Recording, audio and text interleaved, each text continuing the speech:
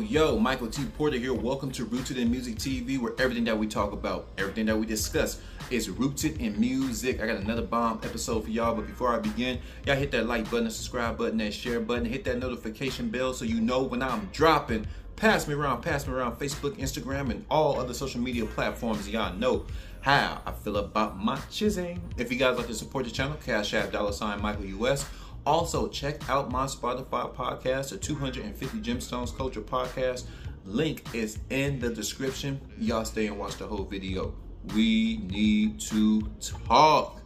Oh, man. Mystikal. This is a sad story of a very talented rapper out there from New Orleans.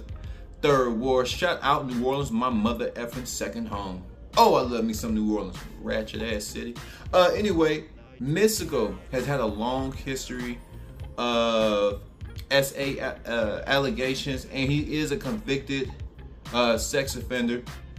I didn't know that, but this is a sad story of how somebody's so talented, and it just goes to show you the people that we see on TV. We really don't know who these people are.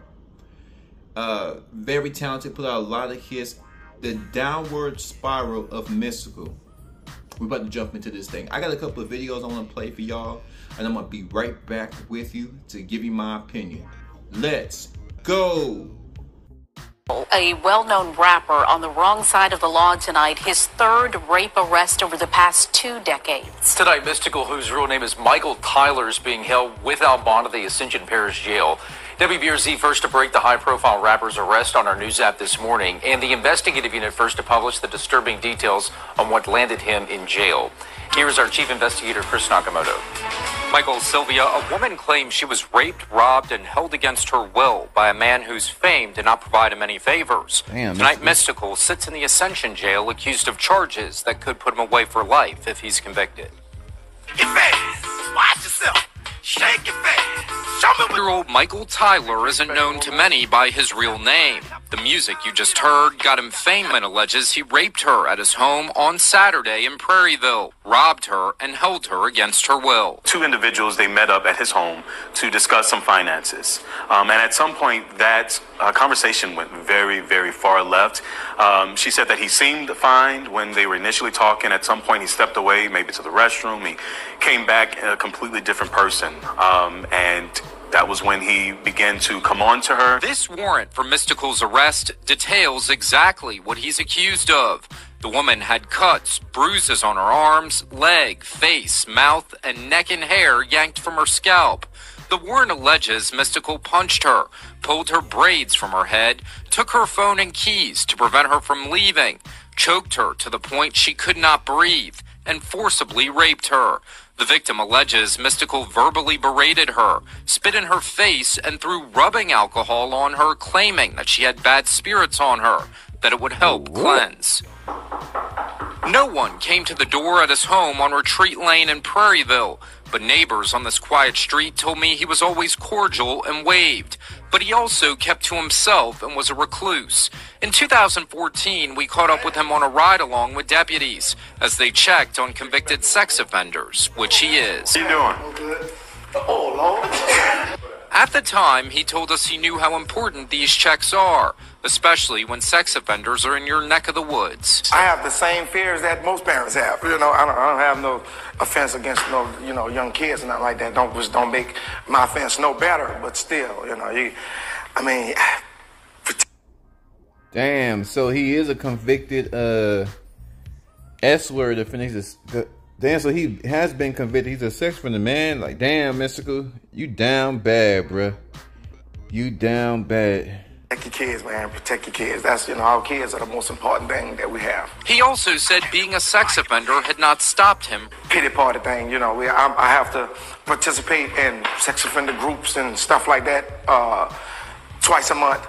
You know, it don't stop your life, man. Despite his fame, Show the victim any sympathy, and he doesn't get any sympathy or special treatment. So he will be in general population or will be incarcerated just like anyone else.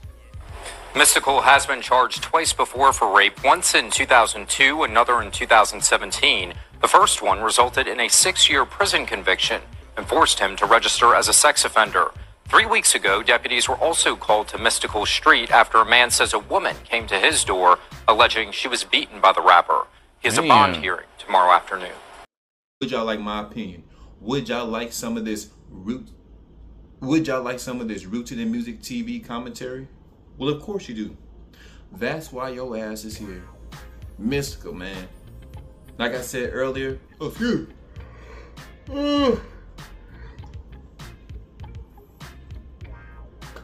like I said earlier, I did not know he was registered. I thought it was all allegations, accusations. I thought they're just trying to put dirt on a nigga's name. And that nigga was doing some nigga shit. Yes, he was. Mystikal was very versatile. If he would have stayed on his career path, I don't know about top 5, but he would have been up there. He remind me of like the category of Ludacris. He remind me in the category of Busta Rhymes, just fun, upbeat, jamming. He keeps the people hyped, smooth, soothing. Like his music bang. That Tarantula album was I remember that album. That album was slamming. But the thing about Mystikal is obvious. And coming from New Orleans, New Orleans got a lot of problems in the households. There's a lot of frustration out there. There's a lot of child abuse out there. There's a lot of things that go on out there in New Orleans. And knowing that, I could see how he developed like that. There's a lot of violence. There's a lot of misery. There's a lot of pain in New Orleans, right? So growing up in those environments, you know, we don't know what his household is like. We don't know what his household was like growing up. I'm pretty sure it wasn't too good, because this just didn't happen when he became an adult. It had to happen when he was young for him to do these type of horrific things to women over and over and over again. He's sick. Mystikal is sick. He just got out of jail doing all that time. He gets out and does the same thing all over again. You got to go, Mystikal. Oh, it ain't my fault. Did I do that? It ain't my fault. Mystikal. We true soldiers. We don't die. His energy with Master P, they out that Calio, his energy, his presence. It's just a sad story how this brother threw his life away because of demonic forces, because of, let me get my thing up. Because of demonic forces, because of his urges, because of broken homes. Now, I'm not saying something happened to him when he was little, but I'm not saying something didn't happen to him. You understand what I'm saying? Mystikal missed out on a lot of opportunities to be one of the greats. He missed out on the opportunity to really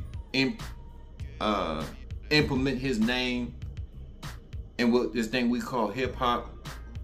Mystikal could hang with the best. Mystikal is very articulate. Mystikal, like I said, has a lot of charisma, and to all go a waste because of his personal battles. Sick. He can't control himself. He gets off. He's a predator. He gets off on dominating somebody that really can't defend himself against him. Y'all flood my comments. What do y'all think happened to Mystikal when he was little? Or do y'all believe these urges, his mind frame towards women, happened in his adult years? 250, capital G, Rooted in Music TV. I'm gone.